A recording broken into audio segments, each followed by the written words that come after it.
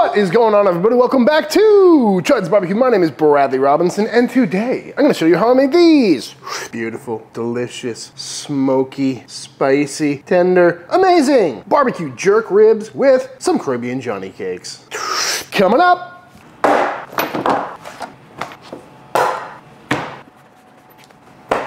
These are some pork ribs. Pat them dry. And what I got here is a full spare rib. Picked these up at my local grocery store. Got some really nice marbling to them. But today I'm going with a full spare, which is pretty much a St. Louis with all these extra rib tips on top. And if you see my other rib videos, you'll know that we're basically gonna trim this down to a St. Louis rack, but leaving a little extra meat on there, which is my preferred rib. A little bit bigger, nice and meaty, nice and fatty. But we gotta get these trimmed up. Starting with this skirty flat meat on the back. Just gonna take that off. Beautiful. Flip it over, and there's always this big muscle on top. You know I like to remove that because it's meat, then a layer of fat, then meat, so this will kind of overcook and probably slide off because of all this fat rendering underneath it, but you can leave it on if you want. No big deal. Piece of meat removed. Great for sausage, great for a little pit snack. Now I'm gonna go around and just kind of tidy this up a bit. I'm gonna leave the membrane on as I usually do with ribs. I really don't notice much of a difference, especially the way we're gonna be cooking these. And there's usually a breastbone right here, but as you can see, that's already been removed, which is pretty convenient. We do have some hard pieces of cartilage, so I'll probably snip that down just a little bit more. Just a little bit of a sloppy butcher on that. And now, all we need to do is shape this up because as you can see, it's really thin, kind of flailing on this end a little bit. So we're just gonna kind of zip a little bit off the top, giving it some good shape. And same for this end, there's no bones in there, pretty thin. So we're gonna find that last little bone and just off it comes. Just rounding corners at this point, making sure nothing's too sharp. And I probably should take this little bone off there, but I really like gnawing on that one at the end of the cook. So I'm gonna call that a nicely trimmed rack of spare ribs. Been a minute since I trimmed one of these, but pretty happy about it. In fact, I'm gonna do two. This one does have the breastbone on there still. You can see that whole bone right there. Real easy to take off. Save that for some stock. And this one does not have that flap of meat on there, so things to look for when you're picking out a rack at the store. Beautiful. Very nice looking rack of ribs. Now we're gonna hit these with the same marinade I did in my jerk chicken video, so let's go ahead and make that marinade.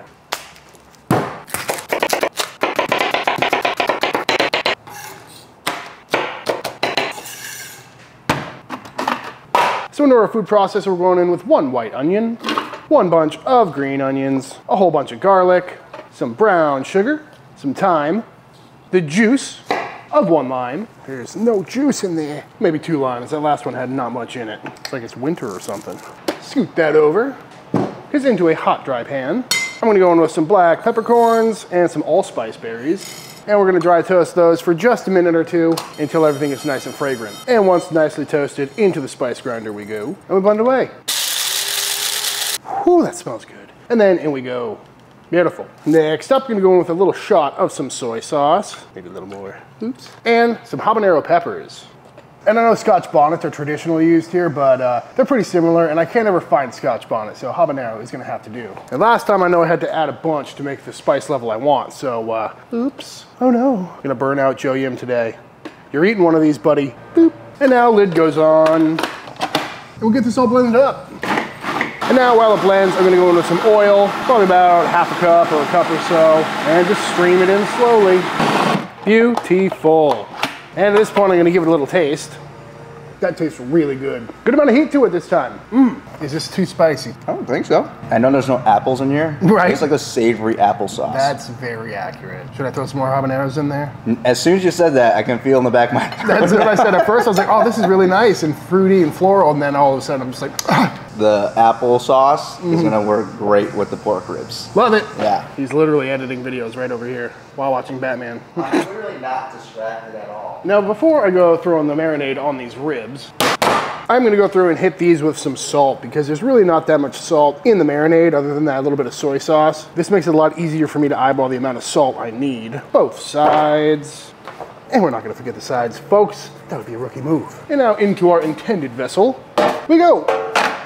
And now, you guessed it, on we go. Just gonna try and get this as evenly spread as possible. Top and bottom. Oh, that smells so good. Looking pretty good to me. I'm gonna let these go overnight. I wouldn't suggest going much longer, but at least a good 4 hours on this should do the trick. So I'm gonna wrap these up, pop them in the fridge, and I'll see y'all tomorrow. 1 overnight marination later. These ribs are looking pretty much the same. Meat darkened up a little bit on them. Smells absolutely amazing. So out they come. I'm gonna scrape off some of this marinade because it'll probably burn up on us on the pit, but I'm not gonna be too particular about it. Definitely leaving a good amount on there. Second rack coming out and looking absolutely beautiful. And before I throw these ribs on the smoker, I'm gonna make a really quick jerk rub. Starting with some allspice berries and a couple cloves going into the old spice grinder. Into the bowl, followed by some granulated garlic, granulated onion, a little bit of ground ginger just because I have it, some cumin, some dry thyme, a little bit of habanero powder, good amount of black pepper, and some kosher salt. And just get that all nice and mixed up. I'm just kind of winging this rub if you couldn't tell, and I just give it a taste, and whoo, that habanero powder is nothing to joke around with. So I'm gonna go in with a little pinch of sugar as well, balance it out a little bit. Back over to our ribs. Grab some of our rub and give it a nice light dusting all over. Just building some more layers of flavor. I love the black pepper and thyme on there. Should help get some nice texture on these bad boys. But these are looking pretty good to me, so let's go ahead and fire up the pit.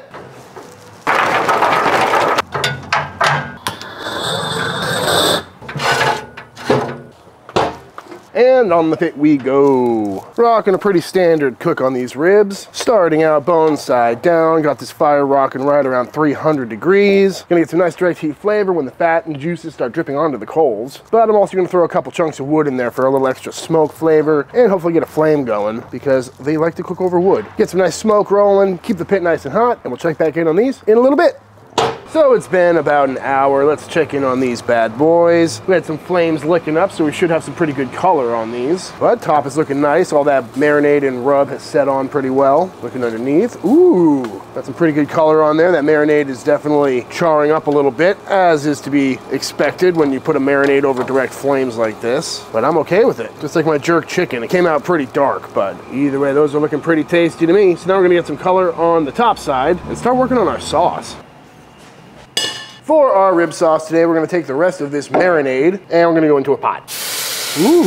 And we're just gonna bring this up to a simmer to cook off any raw pork juices that might still be in there and let that veg start to cook down a little bit. It smells very good, a little spicy. And I'm also gonna go in with some homemade chicken stock. I was gonna use pork stock, but I'm fresh out, so this nice thick gelatinous chicken stock will do just fine. And because that is a homemade stock and it's full of gelatin, I'm also gonna go in with a little bit of water just to thin this out a bit. And once up to a simmer and everything's cooked down a little bit, we're gonna go in with some cold butter just to add a little more velvety mouthfeel, a little bit of richness, and I never mind having butter in a rib glaze, I'll tell you that much. And just stir that in until everything is nice and melted. Probably going in with about a stick total. Boop. I'm gonna add a pinch of salt for good measure. Also gonna go in with a splash of some apple cider vinegar just to add a little bit more brightness to this. But taste and adjust as you see fit. Oh, that's really good. A little sweetness sounds like a good idea too. One other thing I'm gonna attempt to make today is some Caribbean Johnny cakes. And that's something I've never had before. But I was doing some research earlier and it seems like a pretty easy fried dough recipe. So, to kick things off, into this bowl, I'm gonna go in with some all-purpose flour, some baking powder, some kosher salt, and some granulated sugar. And just get that all nice and mixed up. Next up, some softened butter. Boop. And I'm just gonna work that in kind of like a pie dough, trying to get that as evenly dispersed as possible. And then start drizzling in some water. I'm gonna go little by little until we get the dough consistency that I'm after. And once a nice dough ball has been formed, out we come, and we're gonna just shape this into a nice ball. And really, I just added enough water until it was a nice supple dough and was all coming together nicely. And now we're just gonna knead this for a couple of minutes. We don't wanna develop too much gluten, but I want it to be nice and elastic and smooth. And now we gotta form this into some balls, and I'm not really gonna be too precise. I know I usually bust out a scale at this point, but we're gonna just go by feel. Dough feels nice though. I don't really care if they're all the same size or not. And give it the old table roll. And now I'm gonna let these rest, probably throw some greased plastic wrap over the top so they don't dry out, and let that gluten relax. But I think it's time to check back in on those ribs. And off the pit we come, looking nice and dark, all that sauce cooked onto there pretty nicely. They're rocking right around 185 and 190 internal, and they are just smelling absolutely heavenly. And before you slide into the comments being like, oh, they look burned, which I did hit them a little harder than anticipated, but if you just Google any jerk rib, they're all really dark. Same with jerk chicken. And that's just extra flavor. But these guys were on the pit for about 2.5, 3 hours, so pretty quick and simple cook. And now we're just gonna grab some of that sauce we made earlier and just go right over the top. Oh yeah, don't be shy, folks. That's what we're talking about. Oops, oh no. Flip these over, throw some on the backside as well. Now my pit is almost dead at this point. It's on its way down, so I'm probably gonna throw these back on for just another probably 30 minutes or so, just to cook in the wrap a little bit. Also, that sauce is really hot, so that'll help kind of steam these until they are perfectly tender and ready to slice in. Out at the fryer here, I grabbed one of our little dough balls. I dusted that with some flour, and you could roll these out, but I'm just gonna kind of pinch them a little bit, and that's because we wanna really flatten the inside of these, so the inside doesn't get undercooked before the outside is nice and golden brown. And in the fryer at 350 to 375 degrees until they're looking nice and golden and nice and puffy. Now these definitely float, so you're gonna wanna go through every now and then and flip them over, but we're getting that nice deep golden brown color I'm after, so I'm thinking these are done. So now I'm gonna pull them up and just let them drain a little bit. God, they smell good. And fresh out of the fryer, these are looking absolutely beautiful. Love that golden brown, feeling nice and puffy and smelling really good, but they're still very hot, so we're gonna let these cool down, which gives us plenty of time to get these ribs sliced up. Ooh, feeling nice and tender, looking good. Beautiful rack of ribs. Take off this little nubbins at the end here.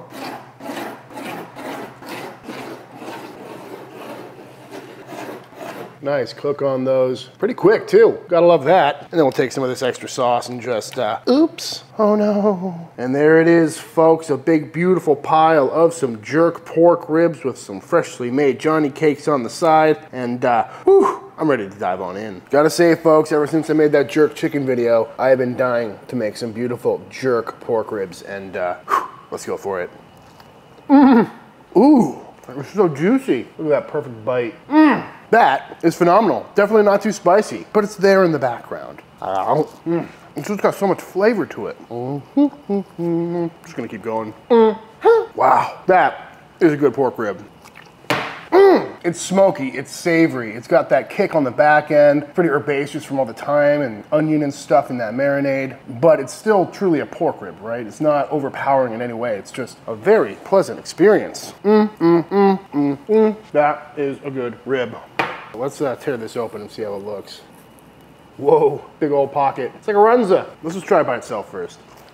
Okay, I can get behind that. One thing's for sure though, I definitely made them way too big. I probably should have gone half or at least a third the size of this. Had little bites instead of these pretty much buns at this point, but either way, it still tastes good.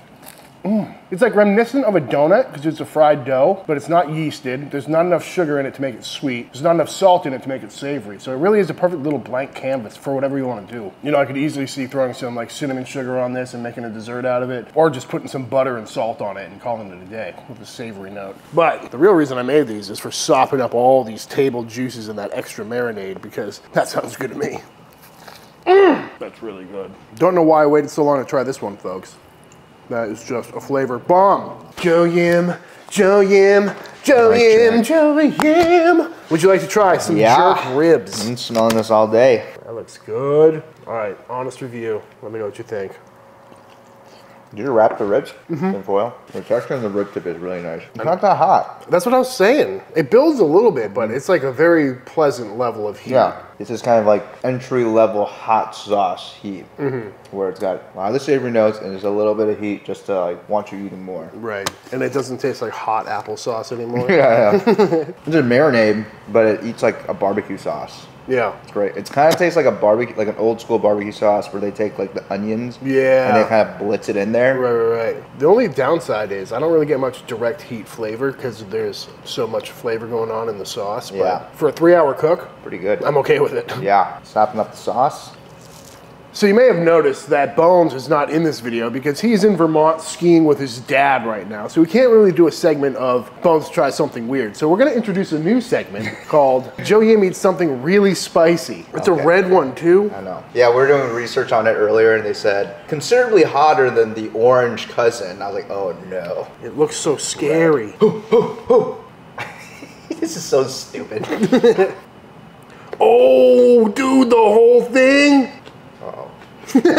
Wow. I can hear your feet moving. Yeah. Oh, okay. Oh my God. Walk it off, pal. I feel bad for my plumbing. That was a bad idea. What do I do? Go for a jog. There he goes. On the move. Oh, he's going for the keg. Oh no, he's not. Haagen-Dazs Vanilla Swiss Almond is my favorite ice cream. I would have joined you on this challenge, but I had to hold the camera, you know. Please subscribe to my YouTube channel. Knocks out BBQ. He's earned it. Oh my God. All right, y'all, with this very last Jamaican jerk pork rib, I think it's time for the official taste test. Get that meat off of there. There we go. Nice and clean. Oh no, there's more. All right, y'all, and that is it. That is how to make some absolutely incredible smoky jerk pork ribs. I think this one is a must, you know? Other than the fact that you have to marinate them overnight in a pretty big container, it's a super simple recipe, and the flavor is just outstanding, and a very welcome change of pace from a traditional barbecue rib. But all that being said, if you enjoyed this video, let me know by hitting that subscribe button. Let YouTube know by dropping a like on this video. If you do give this recipe a try for yourself, be sure to tag me on Instagram at Chuds BBQ. I'd love to see what y'all are cooking. Big shout out to all the Patreon members. Thank you for supporting Team Chud and allowing me to keep making all these videos, and until the next time I see you, please go cook something outside. Peace!